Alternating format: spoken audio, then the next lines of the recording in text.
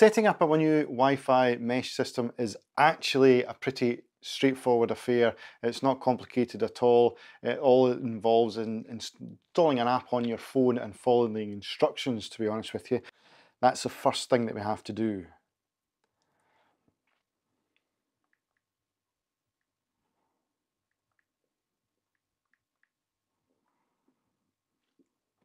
And in the UK there isn't much. All that it is there's two basically, and that is TT router. That's the one I'm looking for, so I'm just going to install that now.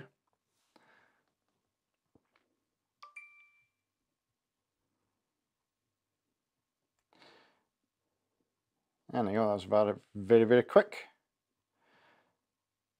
So now it's just asking me to create an account. Okay, and we're in now.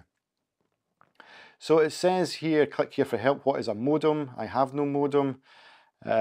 Basically, you all have a modem. If you've got an ISP, like my router here, this is the Virgin Media's router, and it's a router slash modem or router. I'm just going to call it a router from now on, slash modem. Now, what you normally would have to do when you're setting up a mesh Wi-Fi system like this is to make sure that it's set up in modem mode. You do not have to do that. I am actually running two Wi-Fi networks at the moment on my system. One actually goes through that. It's a 2.4 gigahertz only, so I did change it to 2.4 gigahertz only, and my 5 gigahertz goes through this, and also, well, my 2.4/5 gigahertz goes through the Orbi system. So I'm fully intending to do the exact same thing. Now, why have I got 2.4 on its own? It's very handy for setting up smart plugs because they all use that 2.4, and I know if I put my phone into that network, then I can set it up that way and it'll always be connected regardless what happens with the Orbi. Okay, so that's just a little tip for you.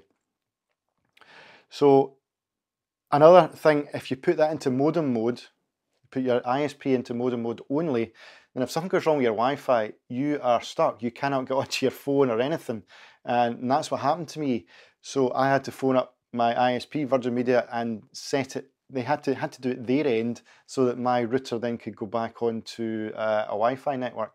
It was really crazy. It really set me up. It kind of messed me up a wee bit. So that's why I advised not putting it onto modem mode, just in case if you've got any problems. You can always go online, you know, to ask for help and things like that. You know, troubleshoot, which I'm trying to say. Right. Okay. So let's begin. It's telling us what we'll need. And at the moment it's telling me to power off my modem, which is this here. It says power off your modem and remove the backup battery if it has one. Disconnect your old router from the modem before moving on. Okay, so that's what we have to do.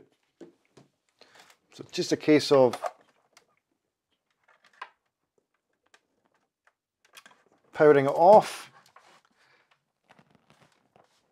and what I will do is disconnect this, because what, oh jeez. Okay, so I'm leaving it like so, and on to the next step. Basically plug in your devices, connect your modem to the WAN port, connect your modem and TT West power source, and then it says power, so basically you turn it on. Right, so I'm just going to take one of these. I'm just wondering if this power button here will actually fit into this one.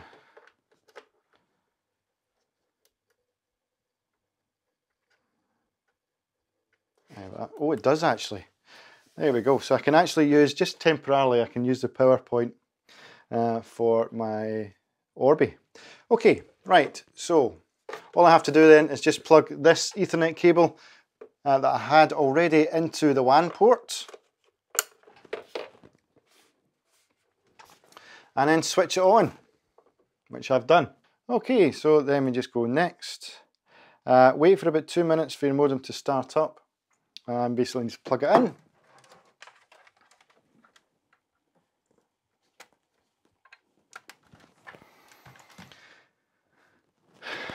Depending on your router, this can take a while. Mine takes, it doesn't take 2 minutes, it takes 5 to 10 minutes for mine to start up again. So I'm just going to cut it now and wait till this boots up again. Okay, that took a long time, at least 5 minutes, if not longer. My light is stable, that's what it's asking me. So I can now click onto the fourth step. It's asking if that is green and flashing. It is, so I can go on to the next step. Would like to use a Bluetooth on my phone, so I'd say yes. Now it's searching for my device.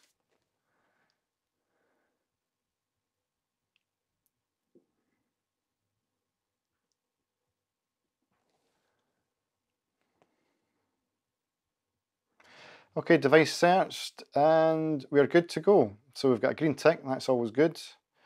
Let's crack on.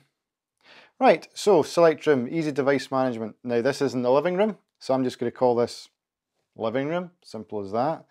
And go on to the next step. And now the router is connecting to the network. Please set the WAN connection type provided by your ISP. So basically it's seeing if that is connected to that, which we've already done that. So we'll just give it a few seconds, and there we go. It is now done, so I can just click on the next stage. Congratulations, your router is successful to the internet. How simple is that? That was really, really simple. Now, it's asking for a Wi-Fi name. So what I'm going to call this is Double Whopper. And it's asking for a password. I've never actually seen you set up your own password before, but I'm just going to put in my password.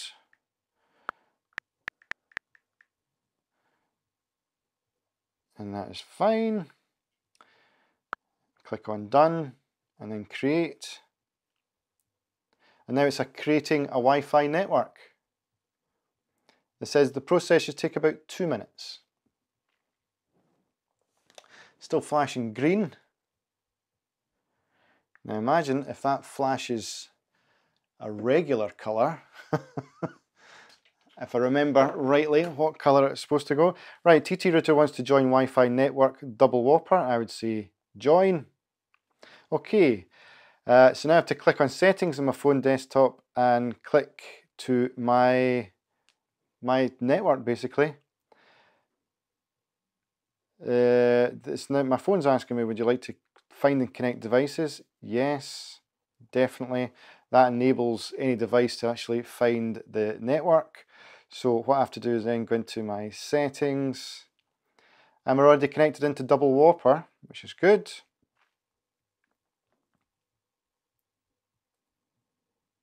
And that's it. As far as I know, we're done. We are absolutely done. So what I'm going to do now is, I don't know how to get back into my network. What I'm going to do is a quick go back into the app. It just seems to be stuck on that. Click WLAN to connect to Wi-Fi network. Well,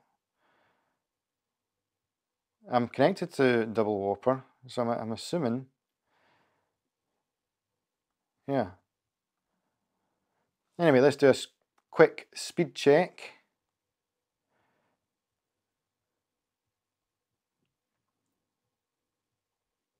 And see what speed we're doing.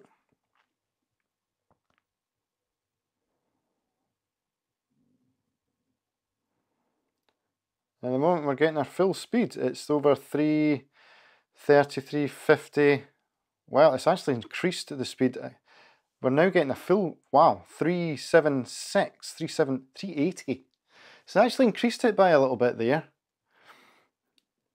It can vary, so I'm not really taking much into that. My internet speed will vary. Sometimes I can go over 400. So that is good though. Upload is 36.9, download is 380. Right, so this one's set up. Now what I need to do is set up the next one, or the next two. So what I'm going to do is I'm going to go back into this app.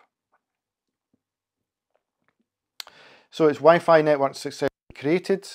We've done that, and I want to add another mesh router, so I'm just going to click on that.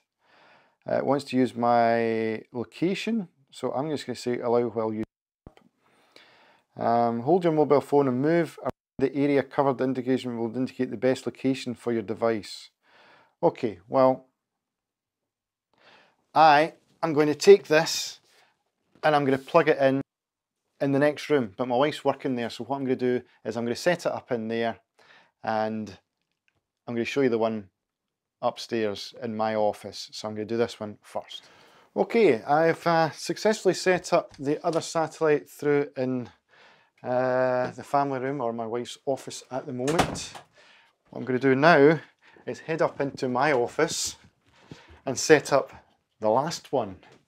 Just ignore the background, I'm getting the bathroom done. Hopefully you can't see that.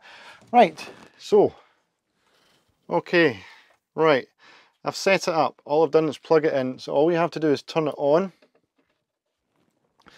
Now, the light at the top should flash green. At the moment, it is white. Now, how to get it green is, if it doesn't go green straight away, you press the reset button, which is at the back, which is here, and look, and I managed to get mine done without actually poking anything into it, but maybe it takes a few moments for it to flash green. So that's what we'll do, we'll just give it a couple of minutes. We are now flashing green. So I'm going to go back onto my phone now. Right, so I'm at the stage where I have to add another mesh Wi-Fi. This is very good actually. It says check location for installation. Now, as long as that stays on the OK, or in the green, when we're OK, then you're fine to set up your satellite. Now, if it goes into the red, it's too far, and you need to move it closer to the router, which is down in my living room. Okay. Now it's moving around, as you see, so we're actually good to go. So it shows you it does actually work. And now I'm going to click on yes, install new device. All you've got to do is make sure it's plugged in, and then what it's going to do a little search for it. So search new node, and it's going to search for the new device. As long as that is flashing green, then we are okay.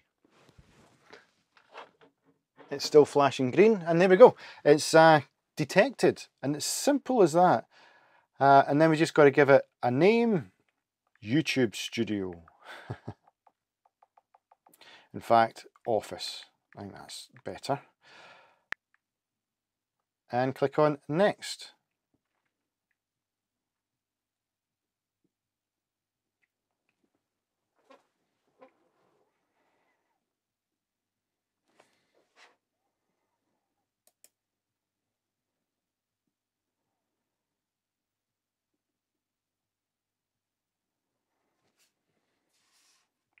Successfully added. There we go. So I don't have any more nodes or satellites, so I'm just going to click Done. And now we're setting up router, so please wait. It'll take about 3 minutes.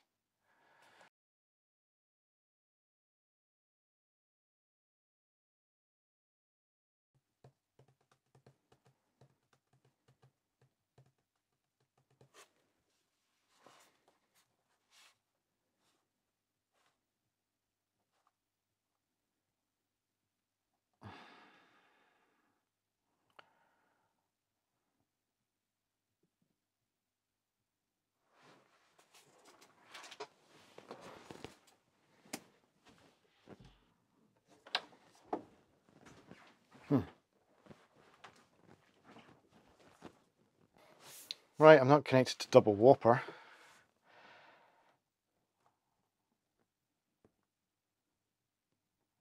Unsynchronized.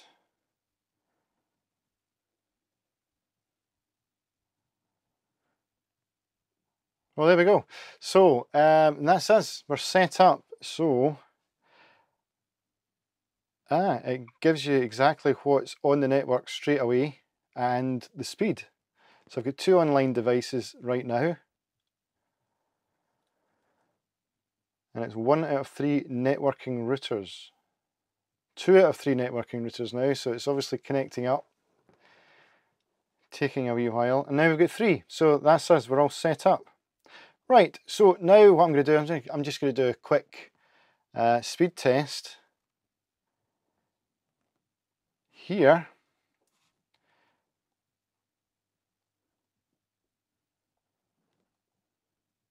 And see what speeds we're getting. Very fast ping.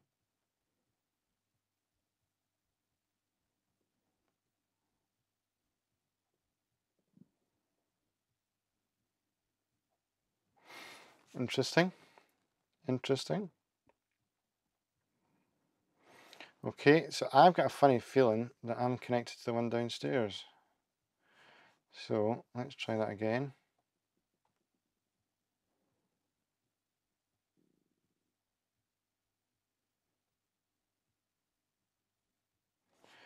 Okay, let's... What I'm going to do is, I'm going to disconnect. Oh, I see. We've got double whopper 2.4G now. And double whopper. Interesting. Let's turn off the Wi-Fi and turn it back on again. Interesting.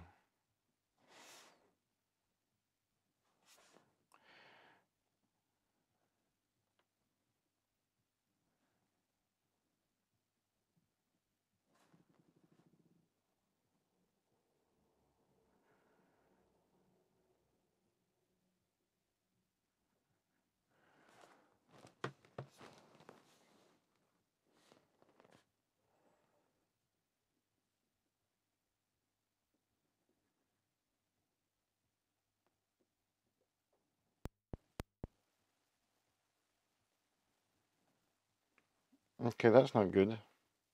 That's only 80.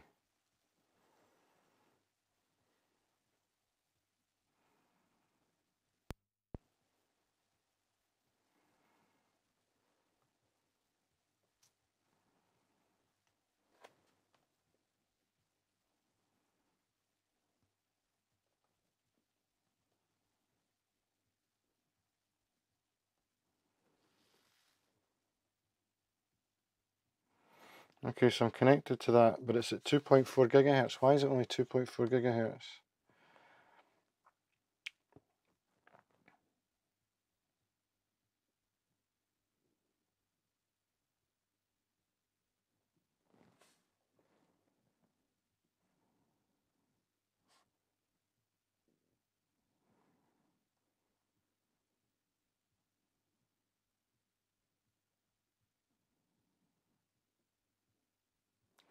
Oh, I'm just wondering.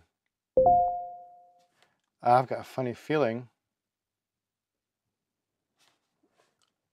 I've got a feeling that this is using the new technology by Apple. So it's basically it's a new technology that, here we are. No, we're back. That's us. No, we're here. There we go. I thought it was going to use the technology for using the 5G when it only connects to a certain bandwidth if it really needs a heavy, you know, if it's actually needing like gaming or something, or you're just going to be doing something light, then it would just connect to the speed that you require. No, 378, I'm talking absolute nonsense. 378, so there we go. It takes a wee while for these things to set up occasionally. What I'm going to do now is I'm going to use this for a few weeks, and I'm going to get back to you and tell you and show you my findings, really, once I get to grips with this.